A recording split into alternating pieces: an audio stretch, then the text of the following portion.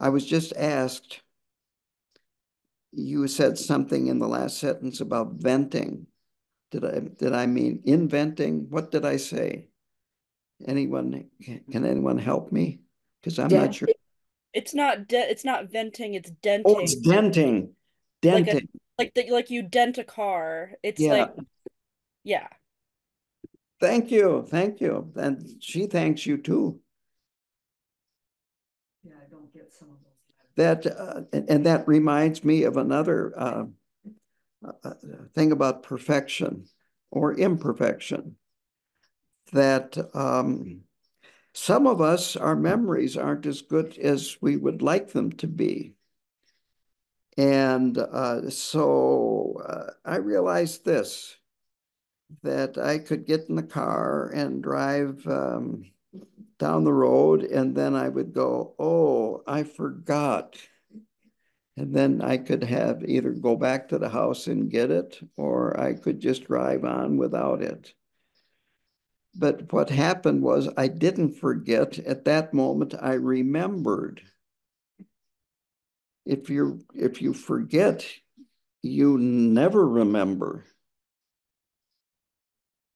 And so you remember, which is what you want to do, and then you start going down this road of getting hard on yourself because you've done something you want to do, which is remember. And we get into these convoluted situations with ourselves. And it's really good to do some investigation and really look deeply and remember when you do remember to encourage that. It's like getting down on yourself for remembering. It just doesn't make sense.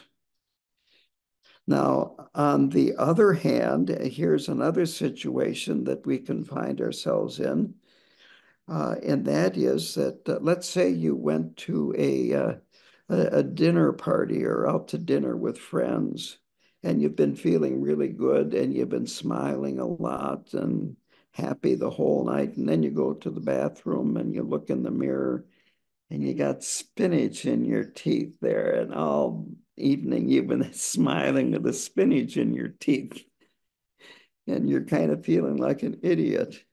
Well, I'll tell you what, humility is good. And it's no big deal. Again, getting hard on yourself for something like that, it's not a big deal. And if you do feel a little more humble, that's good. Um, but it's all appearance. It has nothing to do with our Buddha nature. And that's what's really important, is to remember that all these little things that go on in our lives, they don't affect our Buddha nature. And this is what we want to bring out, is our Buddha nature. So let me see here. Um, Another point that I want to make is competition, that there are a lot of different ways that we can be competing, that we can be comparing ourselves with others. And frequently it results in being envious of others, that they seem to be smarter than we are, younger than we are, uh, having better circumstances than we have, and so many other different things. My neighbor and his wife have an incredibly beautiful lawn, very well landscaped, gardens, flowers. This morning at 5:30, I was in the kitchen. I looked out my window, and he was sprinkling something on his lawn Sunday morning, 5:30 in the morning. Well, okay. don't expect me to be out on my lawn sprinkling things. That just means it's going to grow faster and I have to mow it more. And it's so it's good to kind of let go of this comparison with other people. And nowadays they have these sports that are considered non-competitive. And well, this is something that I saw quite a while ago, and that was I was staying in Chicago, and there was a person jogging down the street, and this was a busy street in Chicago, and they came to a stop sign and they touched it with their hand and then looked at their watch. Obviously, they're competing with themselves. And so it's good to not compete with yourself either, especially with meditation, thinking, oh, that this meditation session is going to be better than the last one, or it better be better than the last one, or I'm a failure, or whatever. That you have to let go of these things. Uh, I like to say when you are wondering if your meditation practice is working or you're seeing progress, it's not what goes on when you are meditating, it's what goes on when you're not meditating, when you're out in the world. Are you a little more relaxed? Are you a little less? Um, are you harder to get provoked into anger or resentment or desire? Are you a little bit more able to say, okay, that's fine. I, I can accept that. Uh, are you a little more open to other people? I had an inmate tell me this one time, and he had been doing regular meditation practice back in his room. And he came down to uh,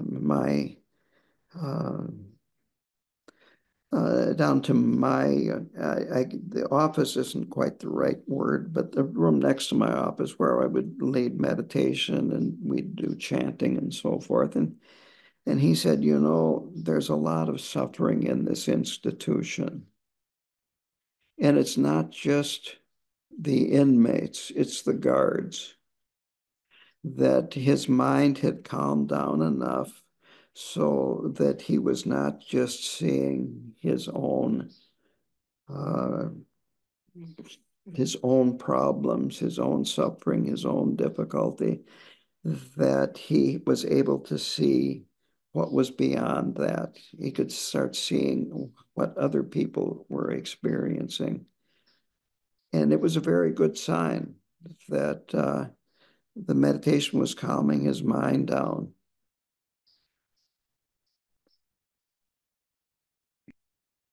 I remember attending a program that Mingyur Rinpoche led. And so first we had a session, a short session of sitting meditation. And after that, he said, now, how many of you had very few thoughts? And a number of people raised their hands. He said, oh, that's very good. And then he said, how many of you had a lot of thoughts? And there were a lot of hands that went up. And he said, oh, that's very good. Both groups were aware of whether they were having a lot of thoughts or only a few thoughts. So that's what's most important in meditation is the awareness.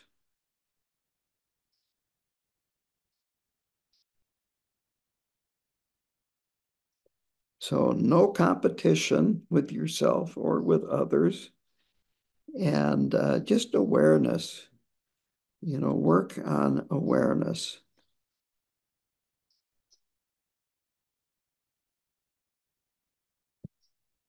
I've talked about this before this morning, but I'm going to come back to it a little bit, and that is about mindfulness. That when you meditate, of course, you're going to have thoughts arising.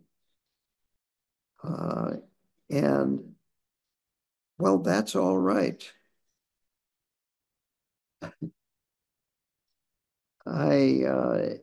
And you probably will over time be aware of having certain thoughts keep coming up over and over again.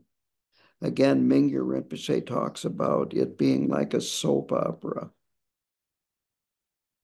that, the same emotions, the same people over and over and over again.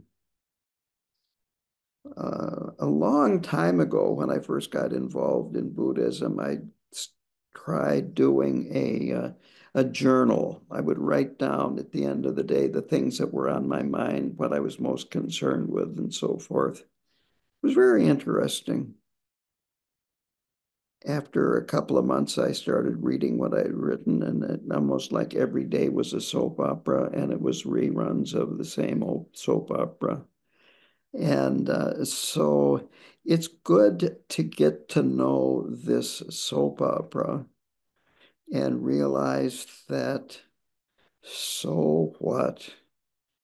Just let it go. Just let it go. Is it accurate? I mean, is it really accurate, or are you cherry picking certain things to convince yourself that this is what really is going on? That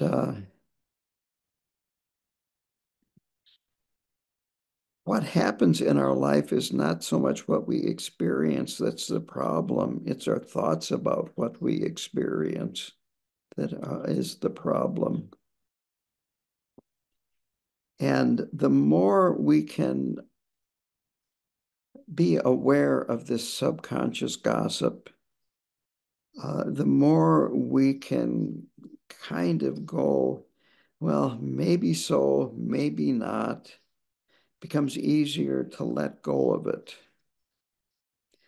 That you could call that subconscious gossip a spin doctor, to use modern language, that it's just putting a very biased viewpoint on, and it's not seeing things really very clearly.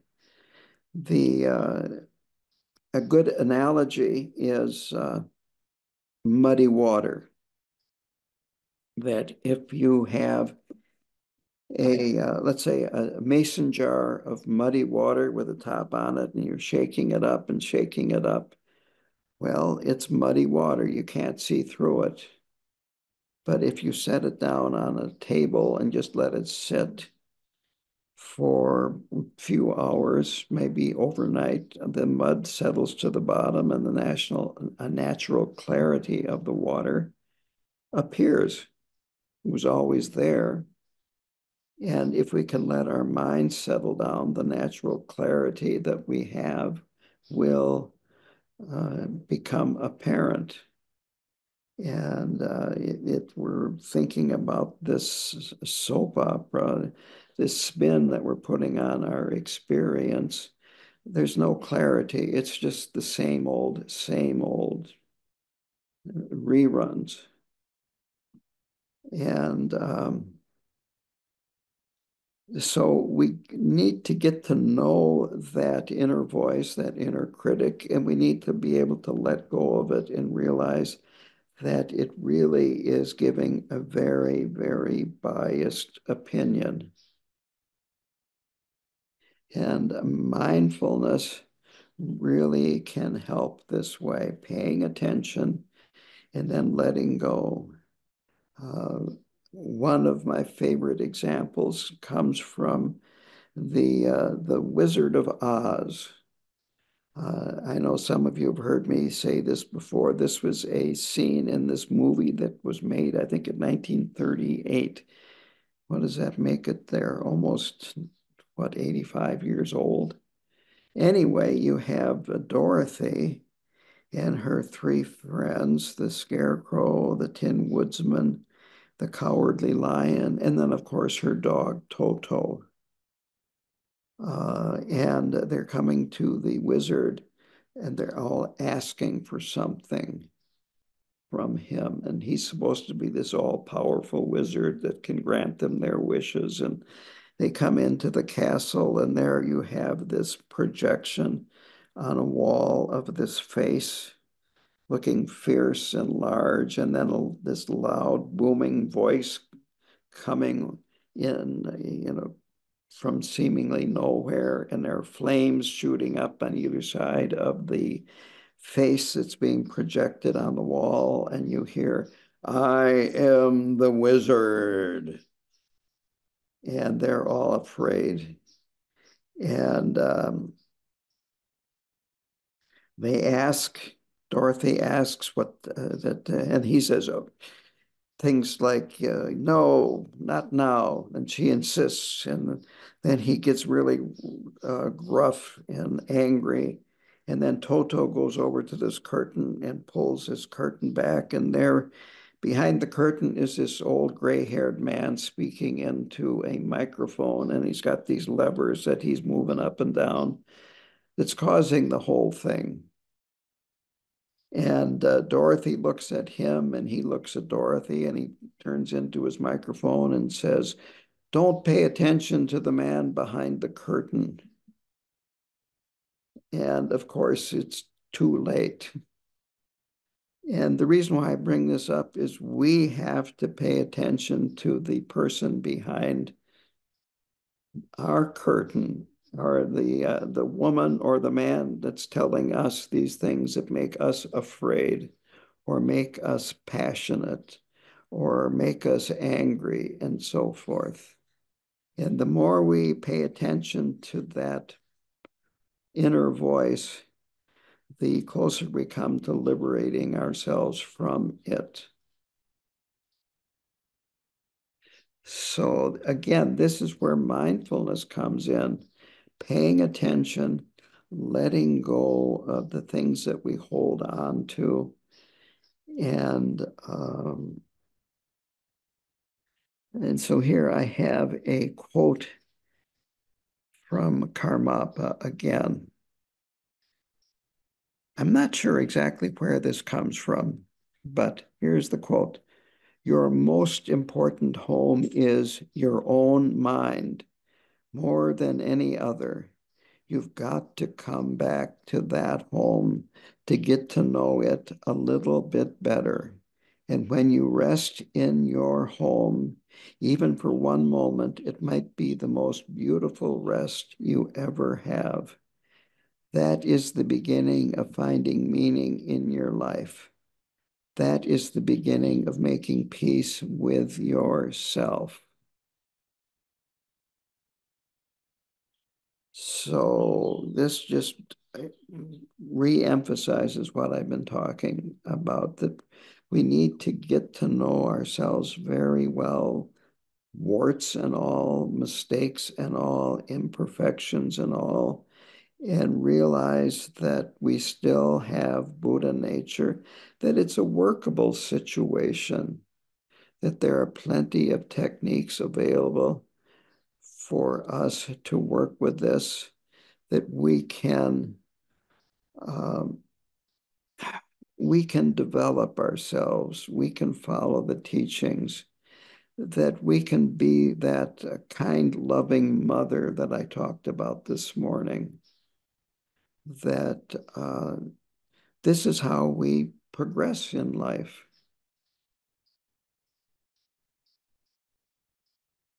Okay.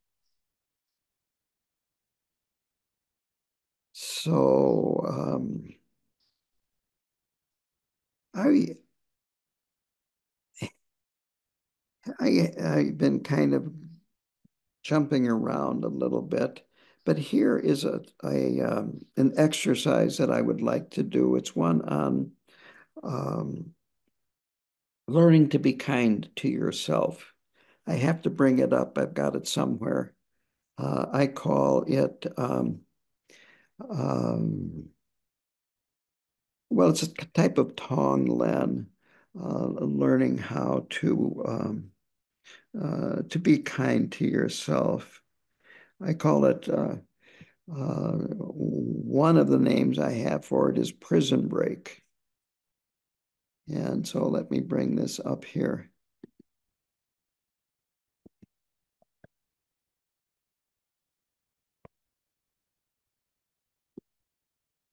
Uh,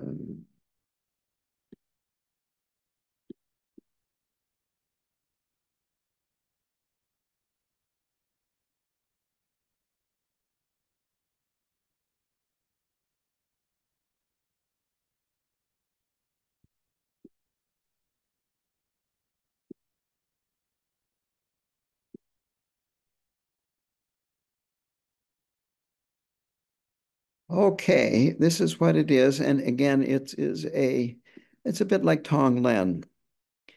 And so I started out with a quote. Um, let's see here.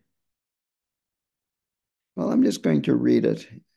And if you want a copy of this, I could make a copy available one way or another. So I'm just going to read this first of all. People who have experienced trauma can live in a prison, a prisoner of their past, even though they haven't experienced trauma for years, even decades. They are behaving like it is still happening.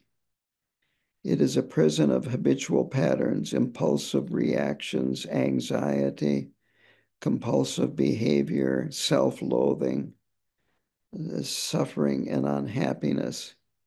It is familiar, normal, and therefore somewhat comfortable. When one experiences actual trauma, it's out of your control. If it was under your control, you could have stopped it. This prison that you are in uh, is, excuse me, you're in control in this prison, and it has a familiar feeling about it. It feels safer. It's actually common for inmates when they get released, if they've been in prison for a long time, to feel more comfortable in prison than outside of prison. So with that, then this is this practice of Tonglen that I am leading into, and then we're going to do a little Tonglen here. Like an actual prison, there are many different locks and matching keys keeping you from escaping. One is made of fear, fear of uncertainty. Locks can also be made of habitual patterns. Self-loathing is a third lock. One feels familiar, painful, comfortable, and safe. But you can be imprisoned and confused and not even recognize what happiness is. I actually had one person, I asked them about if they're happy, and their response was, oh, happiness is such a vague concept. So uh, a person in this self-imposed prison, self-created prison, will have thoughts of guilt, anger towards themselves, self-loathing, anxiety, messages like I constantly fail, I'm not as good as others. It can get very nasty with thoughts such as I'm putting in expletive deleted, idiot, I'm a terrible person, I might as well kill myself. That just thinking that you are totally bad. And they take that this inner voice is serious and is telling the truth. So the key is love and compassion. And this makes it a totally workable situation. So, first of all, the person that is in this self-created jail needs to have the desire to break out, to escape. that there's no release date, that no one's going to come in and unlock the door for you. Then you need to recognize this inner voice, this uh, that's telling you all these negative things. And you have to realize that you are as valuable as anybody else. You are a human and you are as valuable as any other human. And you can learn to love yourself without having to earn it. I heard this saying once from a middle-aged Tibetan woman. If you have a warm place in your heart for yourself, you will be comfortable wherever you go. So that warm place is one of love and compassion towards yourself. And there is a practice that you can do to encourage that warm place. Again, remember that you are worthy of being a recipient of love and compassion, that you will be a happier person with a warm place in your heart. So the way to nurture this is through this Tonglen exercise. So imagine yourself or visualize yourself sitting in front of you and sit cross-legged on a cushion if you can, and then do this exchange that think of how um, you are suffering and how you would like to remove that suffering, this idea that you have towards yourself as somehow being inferior, not worthy, feeling of guilt, whatever it is that you realize that you're holding on to.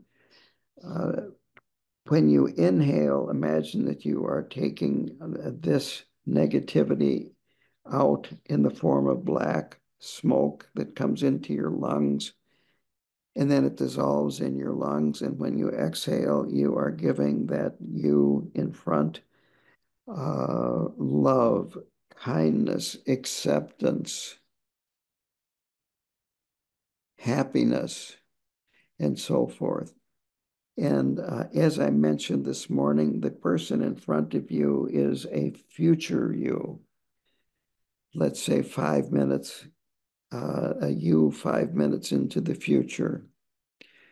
And so you do this inhaling black smoke, which has whatever it is that you are down on yourself at the present time. And when you exhale, what will make you happy and remedy the negativity comes out in the form of white light and is soaked up by the future you in front.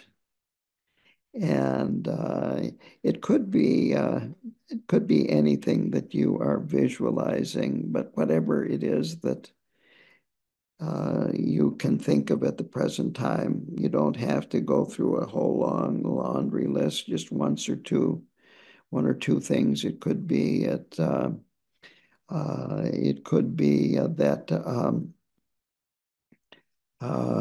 yet you are feeling badly because of something that you did yesterday or something you did 10 minutes ago. And again, inhale it, suck it out of the person in front, and then give back the remedy.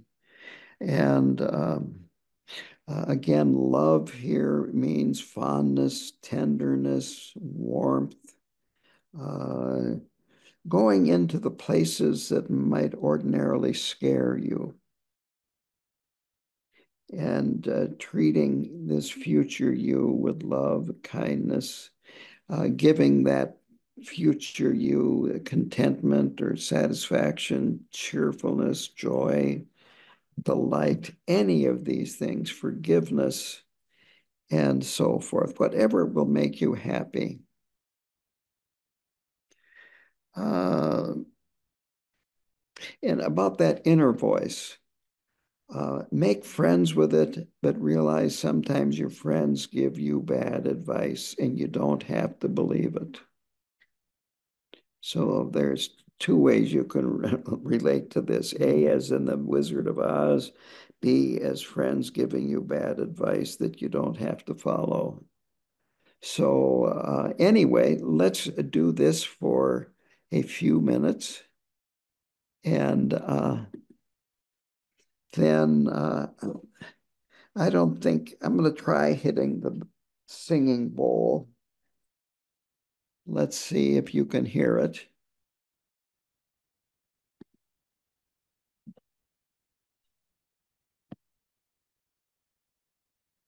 You're going to see it even if you can't hear it.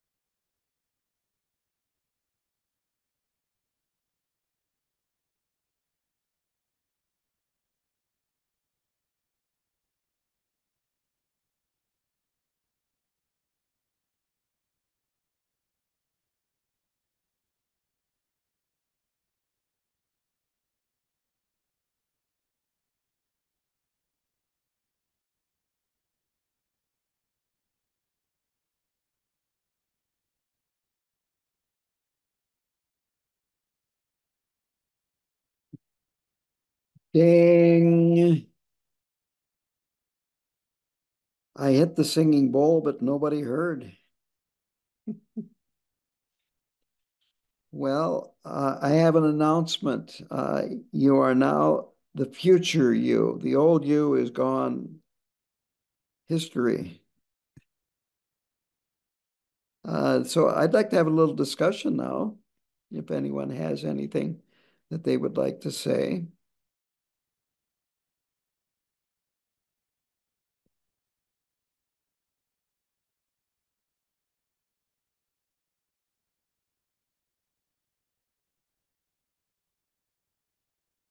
Lamiyeshe, I'm thinking about memories and trauma, Yep. and forgiving seems easier than forgetting. Um, when a memory comes up to deal with trauma, is there anything we can do on the spot to shift that perspective? Or Well, it depends. It really depends. But first of all, memories are not solid, that we're remembering from a certain perspective, and that it's thoughts and its interpretations. So uh, another way to put this is you can go to a museum and look at a statue. Could be looking at a statue that's very well known. You can look at it from in front, you could look at it from the side, you could look at it from behind. You could imagine, or you could look at just a part of the statue. What I'm getting at is that you can look from many different ways at a piece of art and see it in different perspectives. And so you can look at a memory the same way. Uh, Here again is an experience that I had as probably the second or the third grade was Halloween, and mom made a Halloween costume for me to wear to school all day long. Now it sounds very nice, except it was my pajamas, the kind with a flap in back with the buttons, and it had rabbit ears on it. And I was very embarrassed wearing that all day long in front of my classmates and the teachers. Uh, well, a few years ago, I went to Ecuador to visit a friend of mine. And while we were there, they had some kind of a public celebration, and there was a parade. And there was one group in this parade that their topic was sanitation. And there was a little girl dressed up as a roll of toilet paper. Like the cylinder was this way, so you could see her legs and you could see this part of her head. Next to her was a boy dressed as a toilet, complete with the seat, the bowl, and the tank. They weren't embarrassed. Do you see where I'm going with this? Mhm. That you can look at the whole thing from a very different perspective, and suddenly it's a different memory. Mhm. Uh, when I look at things that happened to me that I used to really be upset about, when I put in the factor that, well, mom had been sexually assaulted repeatedly and never been treated for this. Her father was an alcoholic. Uh, oh, no wonder why she behaved the way she was. And when you start looking beyond yourself, I think that's another way to put it. Mhm. on yourself and your little narrow vision, it starts opening up and there's a lot more space, a lot more space. And uh, that it's not an all or nothing, it's not an instant, but if you can start thinking that way, then little by little by little, things can change. I know scientifically that there have been studies that if you bring up a memory and then you change the way you look at it, like the memory has a very negative connotation to it, and then you start seeing from a little different perspective and it's not so negative.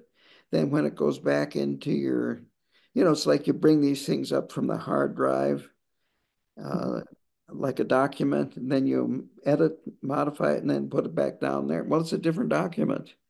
So if you have a memory, bring it up, modify it a little bit, put it back down, and it's a different memory. Seriously, I think there's studies that show this. So with practice, you can change it in your consciousness. Yes, exactly. Among other things, you could start thinking about the suffering that the person that did it to you was experiencing. Or it's self-inflicted. Self-inflicted, yeah, whatever. Whatever. Uh, whatever it is, think about the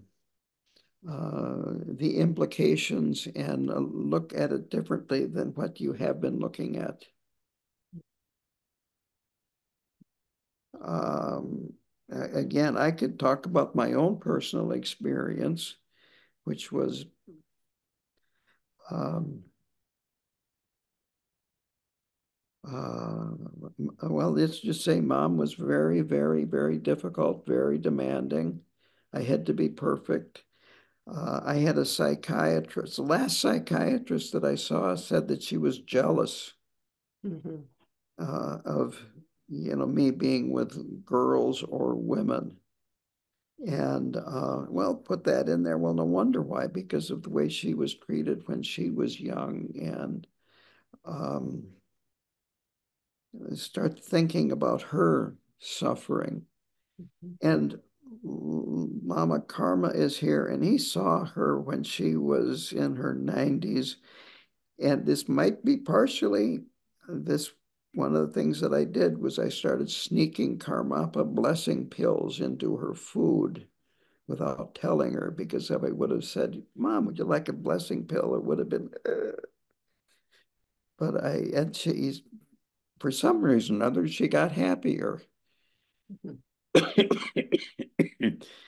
She attended a Chenrezi puja that I led. And it was the first time in her whole life that she expressed any interest in what I was doing. And all very good conditions came to uh, lead her to want to be present. And so she was present. And at the end of the Chenrezi, I had a Q&A, and then I ended and went up to her and she said excitedly, "Oh, you're a minister. I always wanted you to be a minister." And she was happy. Whereas when I was in 3-year retreat, she was sending me articles about Waco and the standoff there and thinking like we were armed with, assault rifles at Carmeling.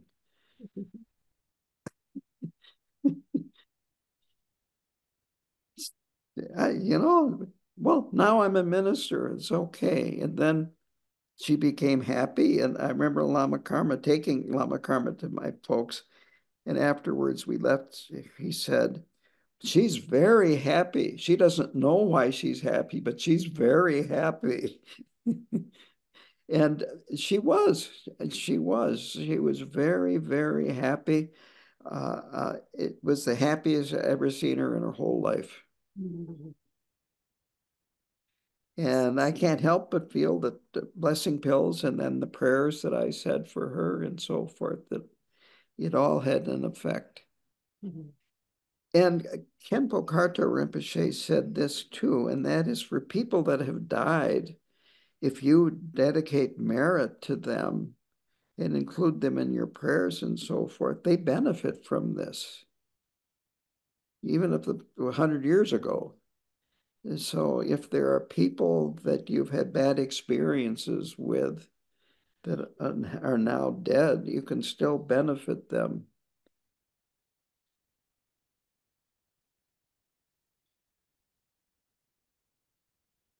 Does that answer your question? Yes, thank you very much so. I like questions, and I think that was a good one. Thank you for asking it.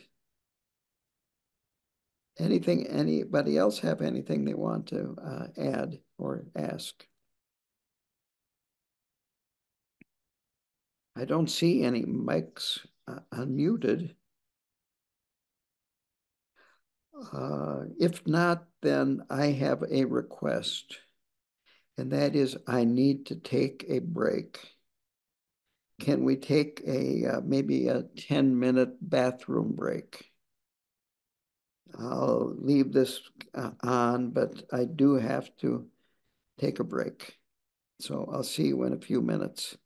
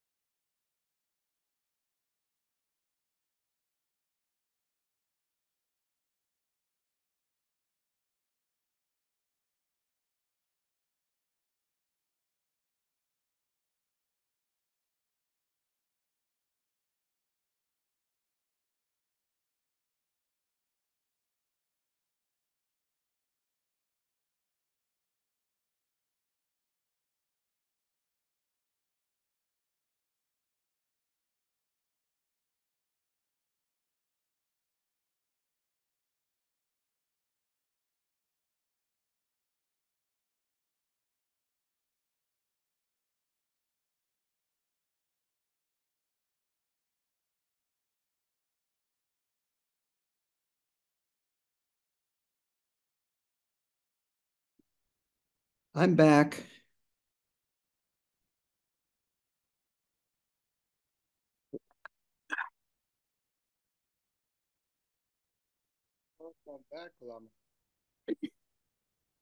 Ah, oh, so I'm back here, and um, it was brought up that why is it that the bad memories come up more frequently than the good memories? And I think that's a pretty good question. Frequently, it's the strength that brings up past memory, the strength of the memory. And but on the other hand, we don't have to be afraid of memories coming up. That first of all, it can remind you that you need to work on this a little bit. You could, for instance, look at that situation, as I've mentioned, from a different perspective, look at it through different eyes, older eyes, since it's a memory, it's in the past, maybe wiser eyes. You could look at it that maybe the other people involved in this memory were suffering a lot. There's a very simple saying that I've heard a number of times, which is hurt people hurt people. In other words, people that are hurt, they hurt other people. And to realize that the people that maybe hurt you were really hurting. You could even do Tonglen for them if you have the ability to do that. It can be difficult. But anyway, there are lots of different ways of looking at things, and um, things are not solid. That a memory is just a bunch of thoughts. And uh, if thoughts were real, then I'll tell you what, I'll tell you how to save a lot of money. If thoughts were real, all you have to do is just imagine eating supper tonight and then tomorrow night, and pretty soon you'll be able to eliminate going to the grocery store. And I mean, you probably spend hundreds of dollars in no time at all in a grocery store. Just think of how much you'd save if thoughts were real. In fact, you could just do imaginary deposits in your bank account too. Uh, just all kinds of things we could do if thoughts were real, but they're not. And our thoughts can't hurt us either unless we think they're real.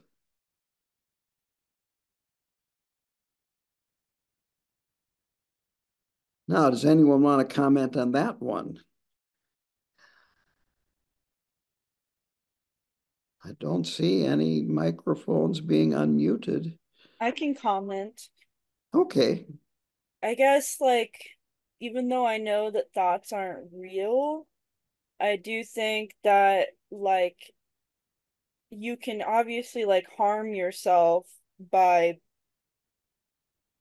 attaching to your thoughts and giving them more weight. And I guess one thing I think about too is how, like, sometimes having positive thoughts can actually have a beneficial effect too. So even though thoughts aren't real, they have an impact on what we experience.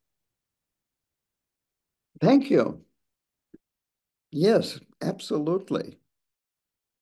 Uh, Karmapa says to lean into the positive, that there's no question that if you can be leaning towards the positive, things will go better. Again, from my personal experience, when I started to understand my depression, which was anger towards myself as well as anger towards the world, and started to pay attention to what music I like to listen to. I was talking to Lama Karma about this when he was here. My favorite album at the peak of my depression was all about overdose from drug, uh, domestic violence, failure, failed careers, failed this, failed that. Oh, I just loved it because it reinforced this idea that I had of the world being a bad place and that I was a failure. And yeah, pay attention to again that person behind the curtain and lean towards the positive. And I started listening to music that didn't have words to it, first of all. Secondly, I tried to pay attention to how listening to the music made me feel. And I just completely changed what I listened to for music. Same thing for watching, you know, if you have nightmares after watching a horror movie, well, don't watch horror movies. You know, pay attention to what you're putting in to your mind and put in positive things rather than negative things. That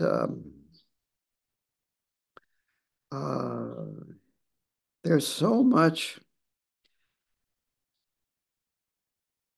positive things that are going on that we don't really connect with. That the news is about what's new, and what's new is usually something bad going on.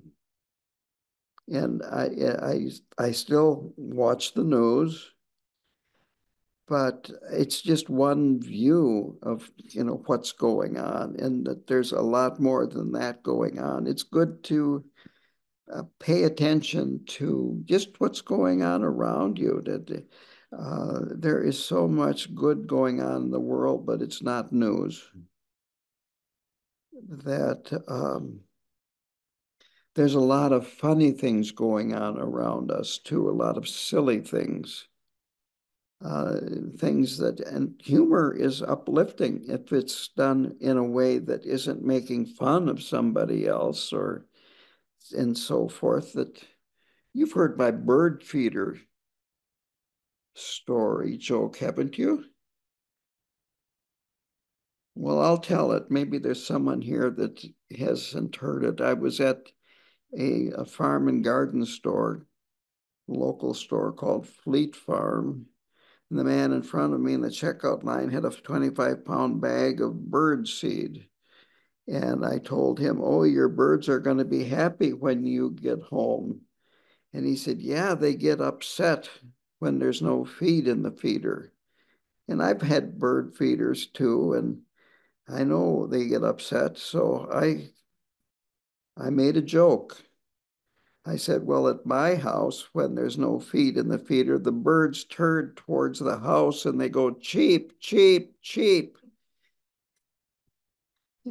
Like you're a cheapskate. You're supposed to be feeding me." And needless to say, the customer buckled over at the waist laughing, and the cashier, she buckled over at the waist laughing.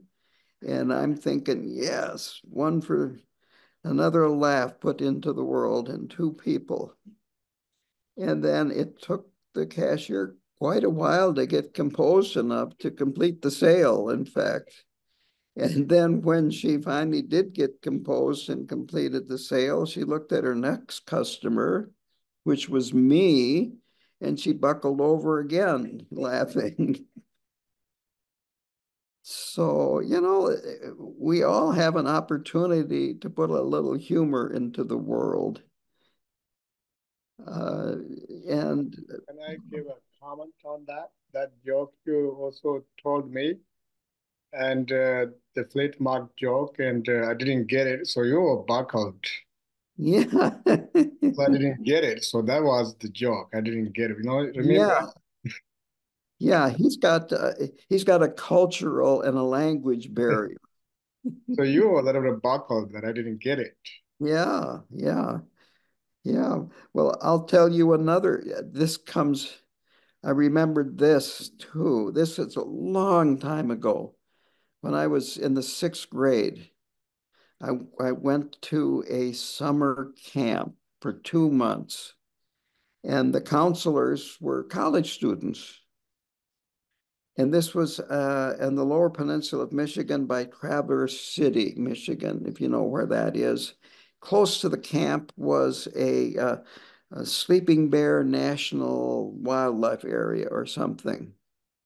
And there are these two islands that are just offshore that the Native American legend is that they were bears that and a mother and the cubs that couldn't make it to shore and they turned into islands.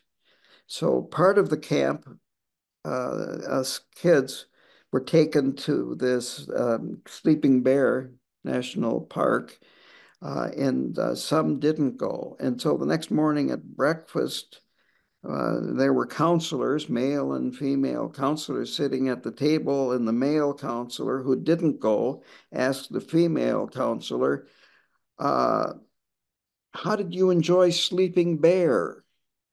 And of course, us sixth graders, and like Sleeping Bear naked. And of course, the poor woman got extremely embarrassed. But it was a funny memory, let's put it that way. And I didn't try to change that into some other kind of memory. It was just a silly, funny memory. But really, there's humor going around us all the time if we just see, open up a little bit, relax, that there is just the contrast. It isn't. Well, anyway, I see a lot of humor. And sometimes Lama Karma laughs with me as opposed to laughing at me. So, any other comments or questions? Well, humor is healing. Yes, I've got a comment here, which is humor is healing. And I am in 100% agreement that I remember a few years ago, was Lama, were you there? Like when Kembo Rinpoche went to India and we went to meet His Eminence Thai Sudhir Rinpoche. I was there, yes. So I was sitting next to him and he was talking to all of us. He basically, maybe that occasion or different occasion, we would talk about like, teaching. And he said, he basically actually, it was, I take that back. It wasn't about teaching, but he was basically said that please try to have a sense of humor. If you don't have those, just try to learn it. So he said sense of humor is very, very important. Yeah, So absolutely. Yes.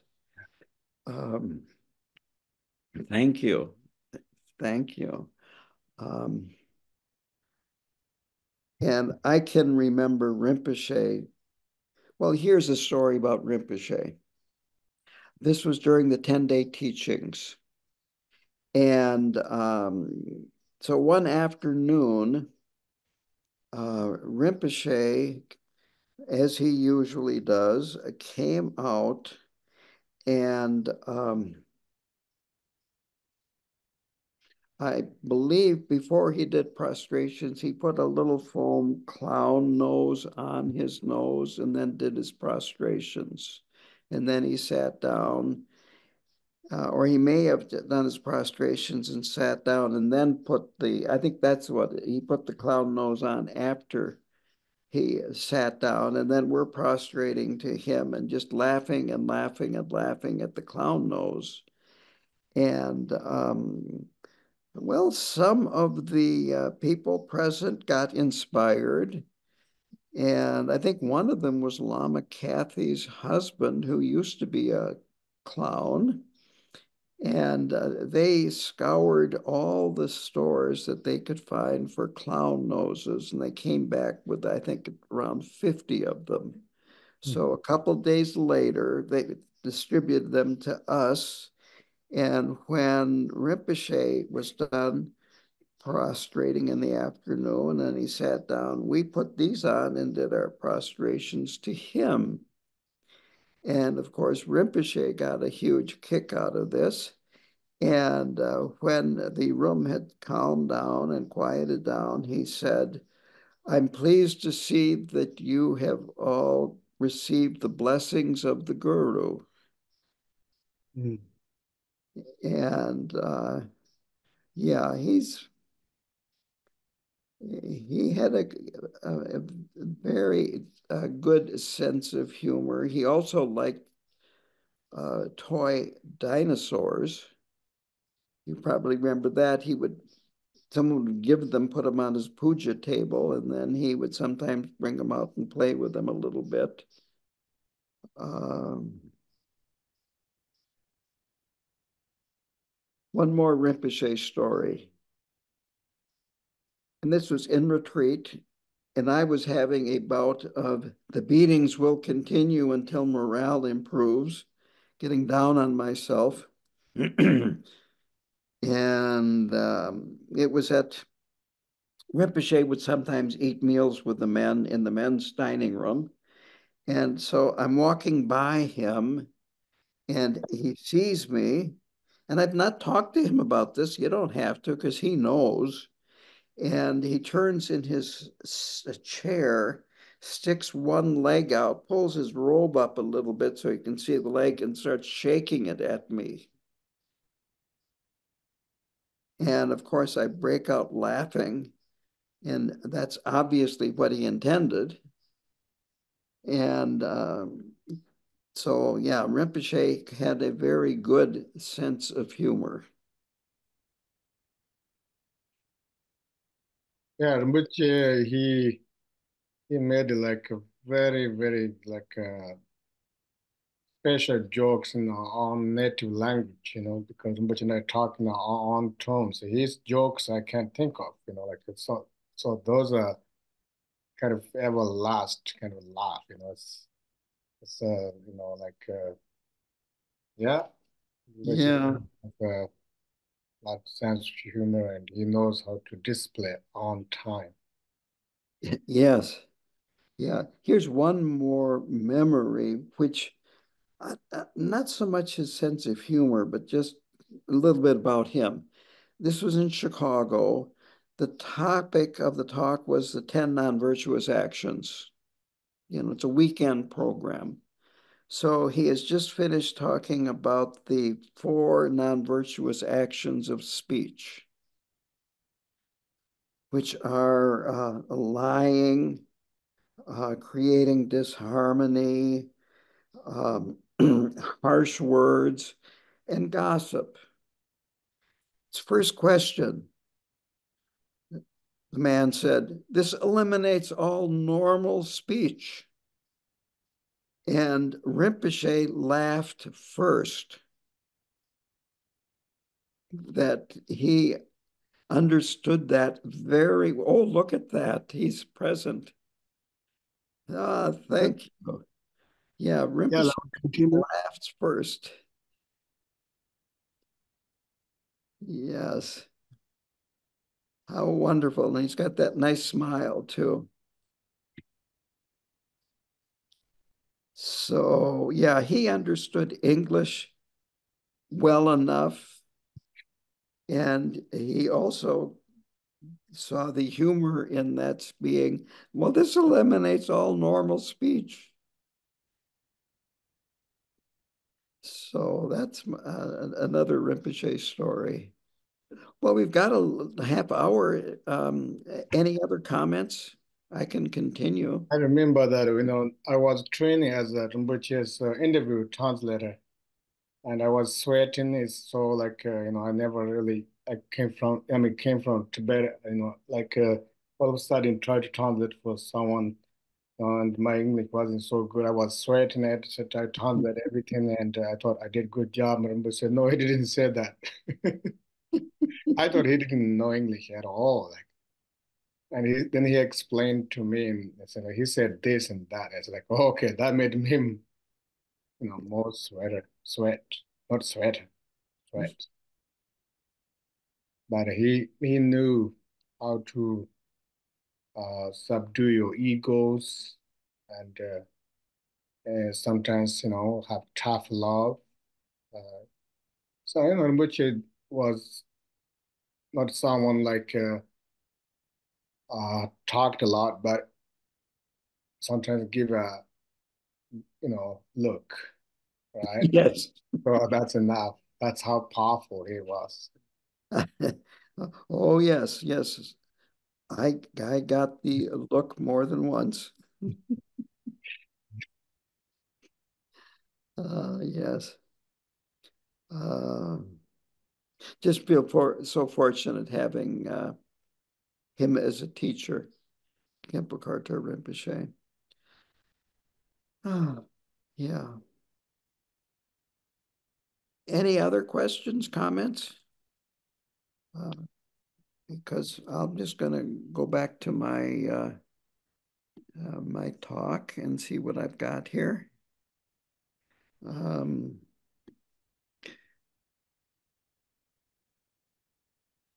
well, very simply, since I talked about the 10 non-virtuous actions, that engaging in any of the 10 non-virtuous actions will cause unhappiness and really go contrary to loving yourself. That there are three of body, which is killing, stealing, and sexual misconduct, and these will just generate more inner unhappiness, inner conflicts, and so forth. And I talked about the four of speech, that lying, disharmony, harsh words, and gossip, these will cause your mind to be unsettled. The opposite, of course, are telling the truth, uh, speaking in ways that heal relationships, speaking in soothing, gentle words, and then finally, uh, speaking in a way that, well, kind of like what Lama Karma said about Rinpoche, saying words that have meaning, and that gives you it lets other people know that what you're saying is worth listening to.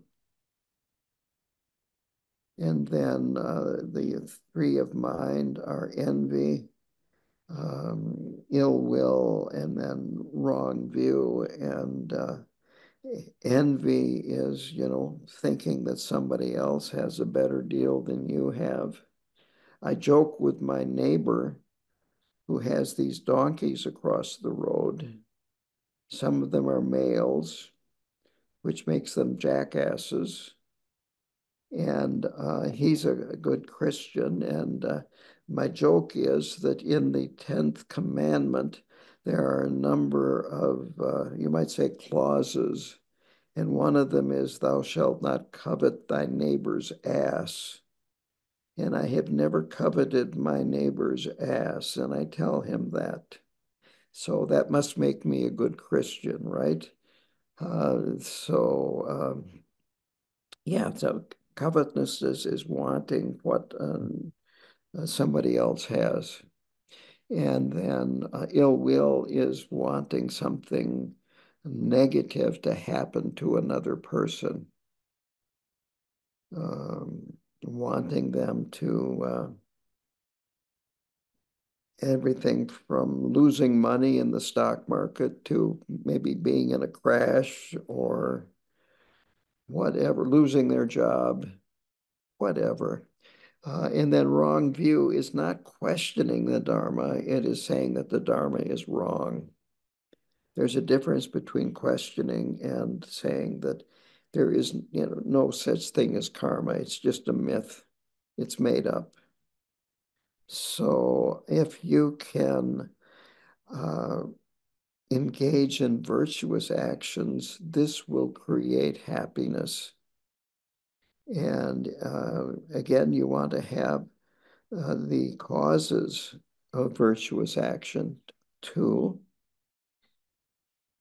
So very simply, here is a quote from Gyalwang Karmapa: to secure our own happiness and causes of happiness, we must first act to create wholesome causes of happiness. We must create virtue. We must engage in good conduct. We must generate wholesome attitudes. These are important.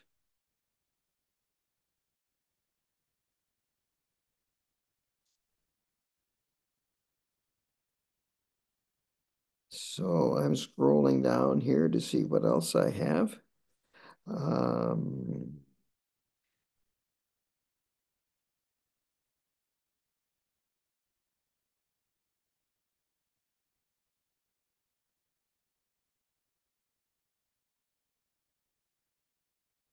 Well, here are some more positive qualities. First of all, life is change. I think all of you are probably aware of this, that change is constantly happening. Impermanence is constantly happening. That it's so easy to get upset or uncomfortable when change happens. And change can be anything from getting a flat tire to disaster. But this is, impermanence means that there's going to be change, that things do not stay the same. And if we can accept that, it's interesting that you probably have health insurance. You probably have some type of property insurance. You have auto insurance. You might have possibly income loss insurance or life insurance. And there are a lot of other types of insurance that you could have. You could have liability insurance. So you have these things, and then something happens and you use it. And it's amazing how you feel that somehow or another you've gotten the short end of the deal.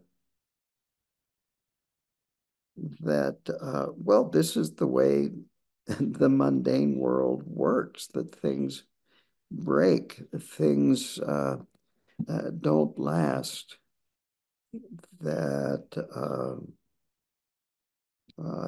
well, I have a saying. I've owned this place for 53 years, and my saying is, because of impermanence, maintenance is permanent. And this is the way things are. And if we can accept that, we don't have to get so upset when things do break, when the car needs work on it and the house, you need to call a plumber or whatever. That this is the way things work. And if we can accept that, things will go a lot better. So that is one thing. And another is gratitude. I touched on this morning, that if we really look at what's going on in our life, there is so much to be grateful for that and whenever I come back from India or Nepal or China, I feel a lot more gratitude towards this country than I did when I left. That we do have, and it doesn't mean that things are perfect, but I have a road system where I can get in my car and I can travel. And there's a joke about Minnesota or Wisconsin that is their two seasons, winter and road construction. But the roads are passable. They're plowed pretty well in the wintertime, all things considered. I've got a good company that supplies electricity that is very rare to have any significant outage. And there's so many things that work well in my mundane life that overall people are kind and that things just go well for me as long as I don't start thinking, oh, poor me, poor me, poor me. Why can't I have this or why can't yada, yada, yada. That there's little gifts that are happening all the time. Karmapa talks about interdependence. And I noticed I like to snack on nuts, roasted nuts. And so I looked at the package of nuts that I like to get. And it was very interesting to just show the connection of how people all over the world are working so that I can have roasted nuts. That the company is owned by Hormel, which is famous for spam, which is almost a joke. And so it's the name on the jar is Planters Peanuts, and then it has the country of origin, and only one nut is possibly grown in the United States, but things like Vietnam, Indonesia, Brazil, some African countries, and India and so forth. That's where these are coming from. And then, of course, there are people in those countries that have to work to plant the nuts, cultivate them, harvest them. They need to be shelled, roasted, and so on and so forth. And these people all need food, clothing, and shelter. And in me buying one box or bottle of nuts, people all over the world are benefiting me that I'm touching by buying this particular product. And we can feel gratitude towards these people all over the world that are doing things and working hard so that we can enjoy whatever it is product that we use, whether it be food. A lot of clothing is made in outside of the United States. I guarantee you this cell phone wasn't made in the United States. And on and on and on, that we are benefiting from what so many people do around the world. And when we look at it, our own situation, it might not be as good as we would like it to be, but it's pretty darn good overall. So gratitude is really important, to be grateful and to appreciate. It might even be good to just start writing down things sometimes about what you feel grateful for. And then contentment is another that I like to talk about.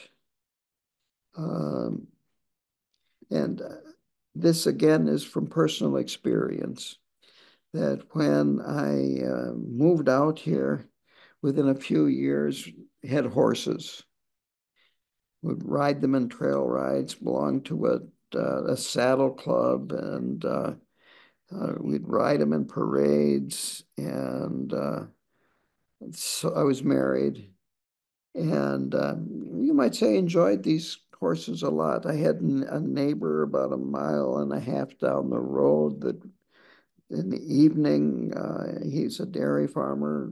My former wife and I would ride down to his place, talk a little bit, have a few snacks, and then ride home, and so forth. And then I started realizing, well, besides the horses, that well, they needed to be fed. They could be out in pasture part of the year, but then you need hay for the winter time. And either you buy the hay or you make the hay.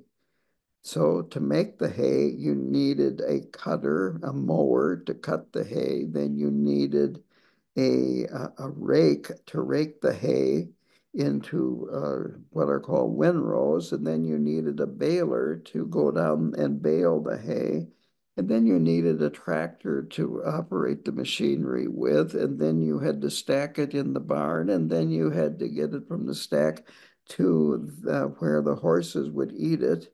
And then there was manure in the barn that had to be cleaned out and spread on the fields. And then there was veterinary supplies, hoof trimming, fencing, and a few other things.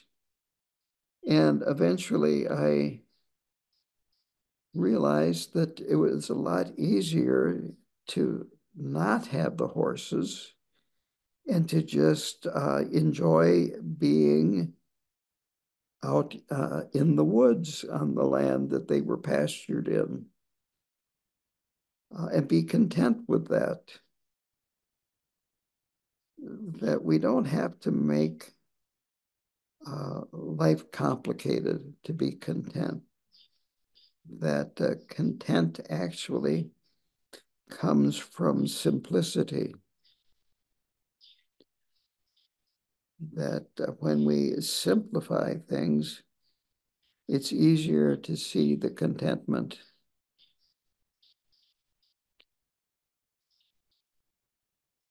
And just to show you how my mind works, this brings me to Chinese fortune cookie fortunes. And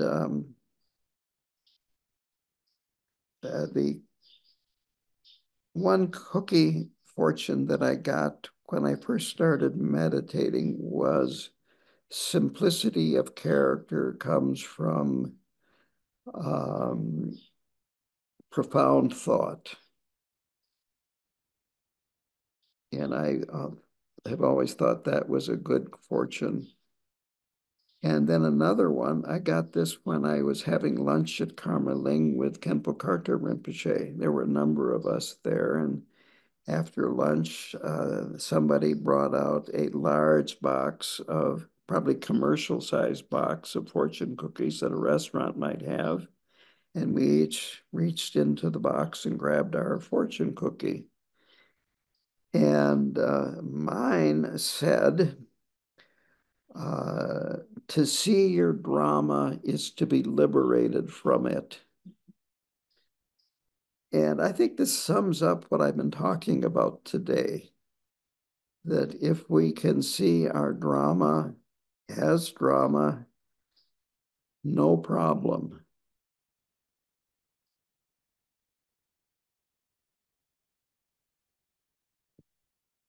So that's a little bit about contentment. Again, I'm just kind of going over a few final points here that uh,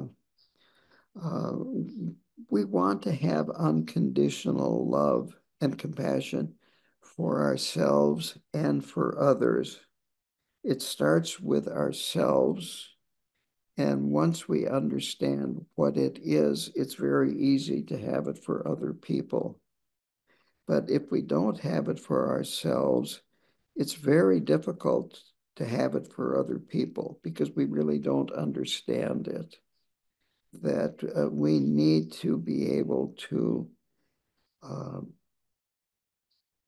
uh, just accept ourselves as we are, see our warts and everything, and then work with that to uh, reduce our faults and increase our qualities. That, again, be like that loving mother that nurtures the child. We can nurture ourselves. We can be kind to ourselves. Uh, Humor, as I said, can be really releasing. It can release stress. It can release being too tight, too strict. Um,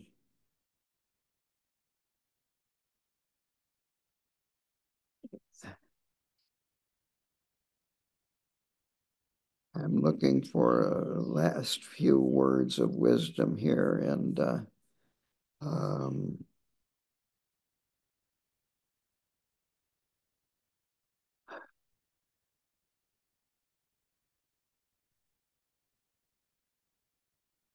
I guess all that I have to say, I've said already. Anything else would just be repeating. Well, I guess this is worth saying, and that is that our Buddha nature is in the seed stage, and that a seed never sees the flower. That if you stay a seed, you're never going to see a flower. And so you have to get out of being a seed, which means going into new territory. Trumpet Rinpoche would talk about the cocoon. I don't know if you're familiar with that. But the idea was that a, uh, a caterpillar makes a cocoon around themselves out of actually their bodily secretions. He didn't talk about that, but it's a stage that they go through to become a butterfly. Cocoons are usually associated with moths, by the way, but it doesn't matter. And then if you're going to have wings and fly, you've got to get out of the cocoon. And when you're in the cocoon, you don't know what it's like outside of the cocoon. So it is important to realize that you have to have a certain amount of courage to get out of the cocoon, to let the seed sprout and flower. And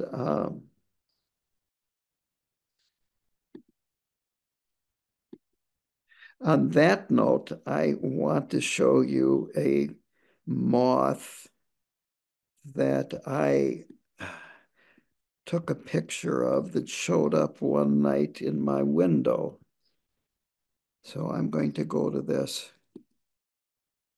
You can see that now. And let me see if I can get it to go.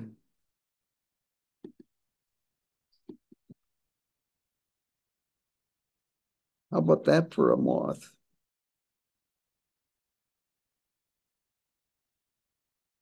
I think Wow, that big. I think that's the biggest moth that is native to the United States. And as you can see, he is tame. He liked me. You can hear the birds too. So that's what you want. Escape the cocoon and fly. And with that, I'm done. Any comments, questions?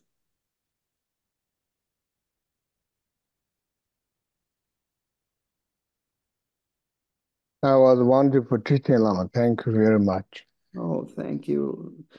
Thank you, Lama Karma. I thought that was a butterfly. It's moth or moth? That was actually a moth. Moth.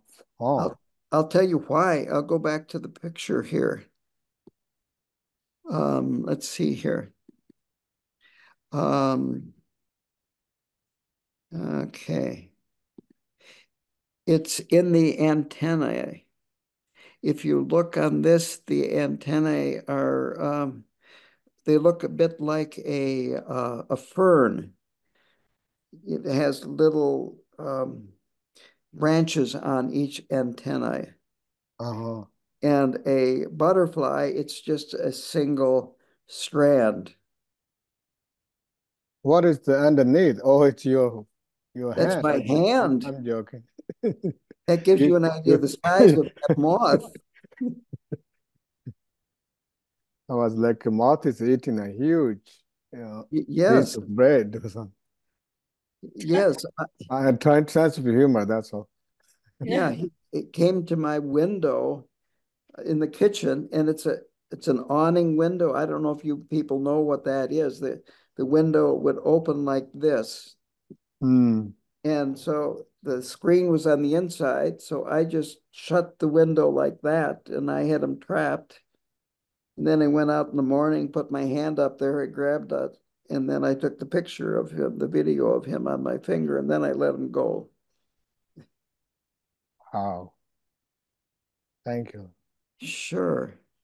Um, Now, would any of you like me to send you a copy of that prison break meditation? You mean teaching or did you That, write that something? little Tong Len that I gave, that little Tong Len I, exercise. I would love to have it. Okay, I will send you a copy. Does anybody else want one? Okay, that's fine. Oh, Copy. did you say yes? Haley, did you say you have one, right? I have several copies of that meditation already.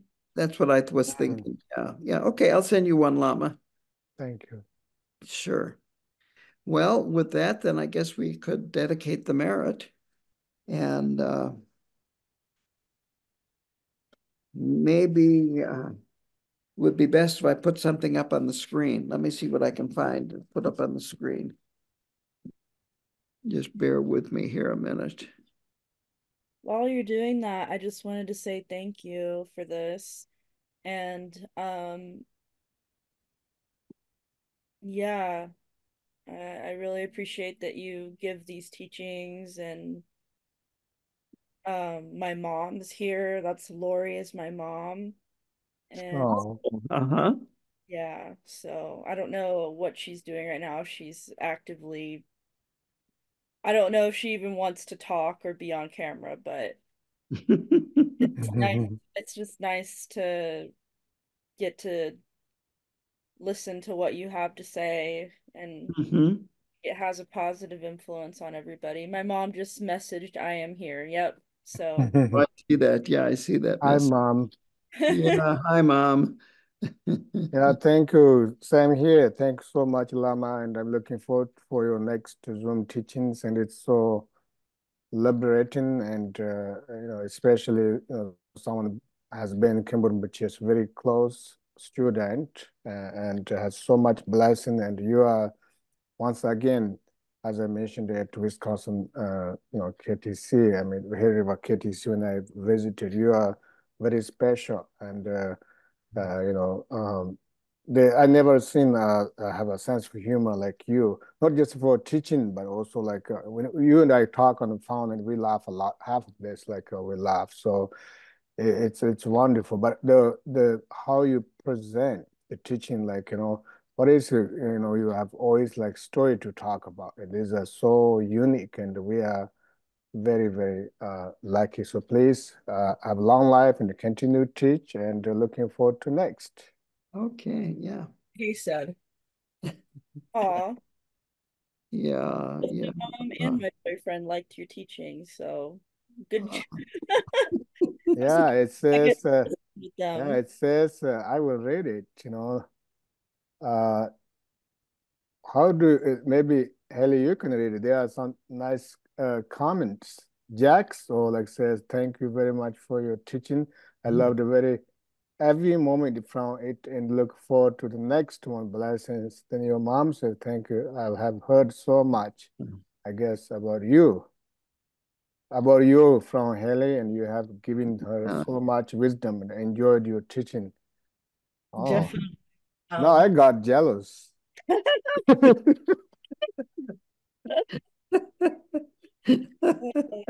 You see, Well, you're we were making me talking about laugh. You're making envy, me right? You laugh. were you were talking about envy. So here's the that's Right? a sense of humor, right? Yeah. Yeah, Okay. So, all right, Lama. yeah. I just will say this before we do the dedication. When I was 40 years old, the last thing I would have thought was I would become a Buddhist monk.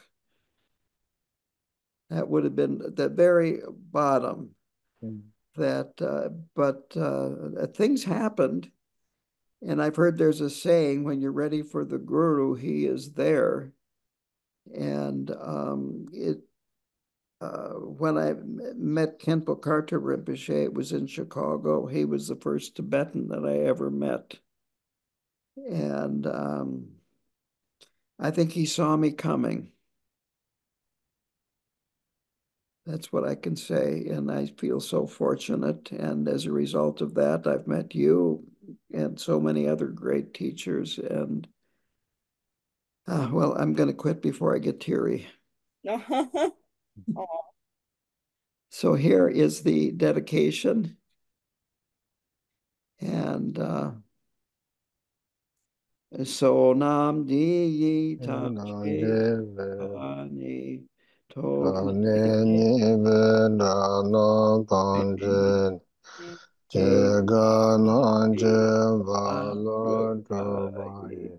say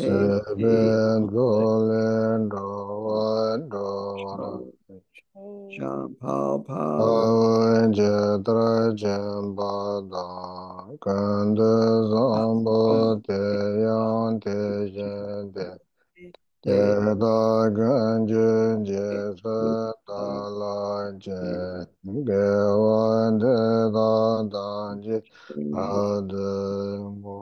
oh,